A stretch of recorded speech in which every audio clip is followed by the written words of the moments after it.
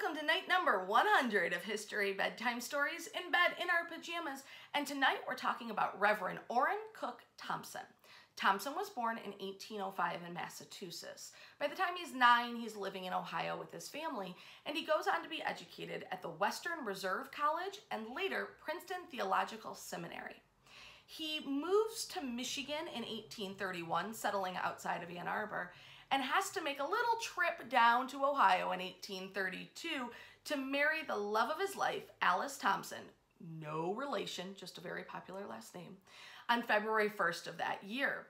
When they go on to have 2 sons and 1 daughter, but they also go on to be prominent abolitionists here in the city of Detroit. They set up the St. Clair Academy in 1842. It's a school that, under the direction of Reverend Thompson, educates people like David Jerome, who goes on to become a Michigan governor, and Thomas Palmer, who later becomes a United States senator. During this time, they're living in St. Clair, but the pull of Detroit is starting to get to them.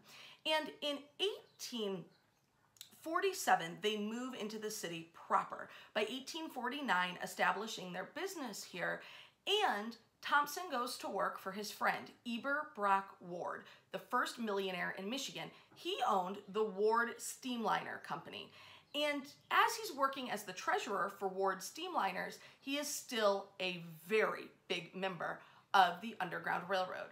At the family home in St. Clair, they offer shelter, food, supplies, and a rowboat across the river to any freedom-seeking escaped enslaved person who happened to be able to get to them via the conductors or the guides of the Underground Railroad. In Detroit, they do the same, except now the rowboat is going over the Detroit River, ferrying escaped slaves into the final freedom of Canada in Windsor. As the abolitionist movement grows, they consider the Thompsons really at the heart of it. In 1837, they were at the first ever Michigan Anti-Slavery Convention, and it was there that Reverend Thompson was elected vice president for the committee.